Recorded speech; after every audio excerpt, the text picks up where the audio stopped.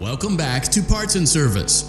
It looks like one of our guests left a personal item on our star attraction. Let's return it to the lost and found. Carefully grab and remove the child's hat. Freddy's got a pretty good hold of it. Give it another firm tug. Good job. Now place the hat in the lost and found while we're at it.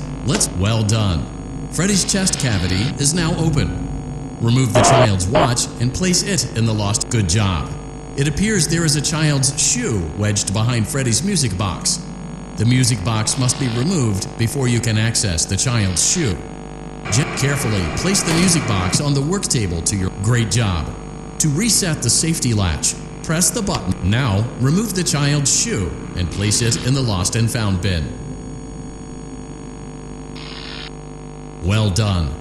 Return the music box to Freddy's chest cavity and we'll call it a day.